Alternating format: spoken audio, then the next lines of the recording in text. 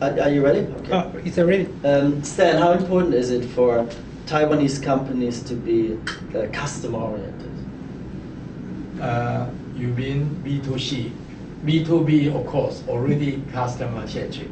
But if you're talking about B2C, you need to decide to build a brand. Then you understand what is your customer requirement. Then you develop the products for that. So customer-oriented is very critical.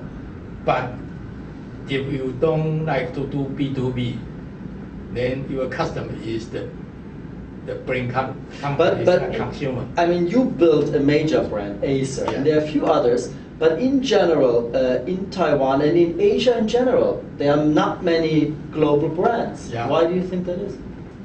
Because they don't understand the customer, and they don't have a capability to penetrate to the market, because to penetrate the products need a local capability, and they cannot manage the local people in overseas. It's not easy.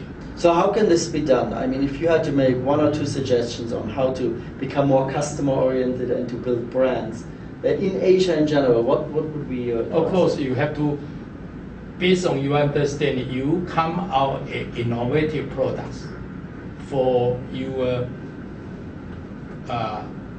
target market, and then you develop a capability to bring these products to the market.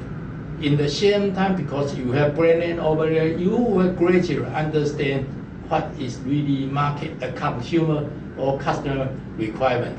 This is the long-term process. It takes time. Nowadays, you are running an educational foundation as well, Yes, right? So yes. what does your foundation try to achieve? Or try to cultivate the people, talent. I brand middle, high level management. I try to promote a brand knowledge to the industry, to the university, to take time. I see. It's take, but it's the fundamental. You have to commit yourself to develop this new core competence for Taiwan on top of current technology and the manufacturing capability.